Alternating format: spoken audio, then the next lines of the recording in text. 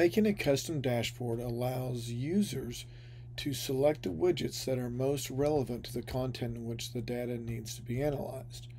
From the dashboard page, select New Dashboard, Custom Dashboard. Select Add a Widget icon and choose the library.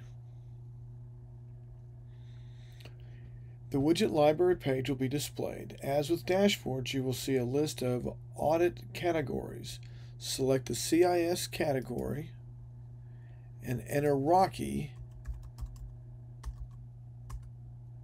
into the search bar. You will see two widgets. Select one.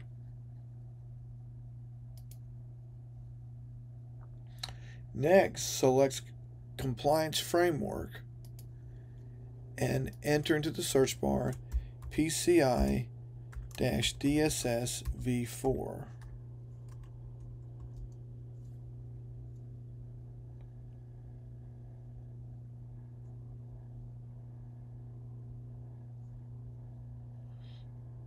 Add the widget.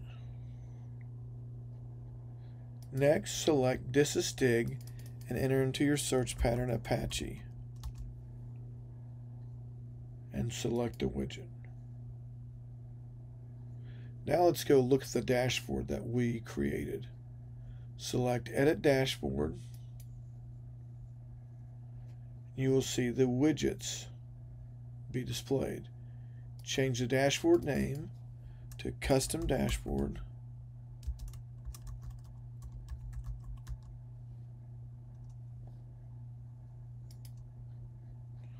And click Done Editing.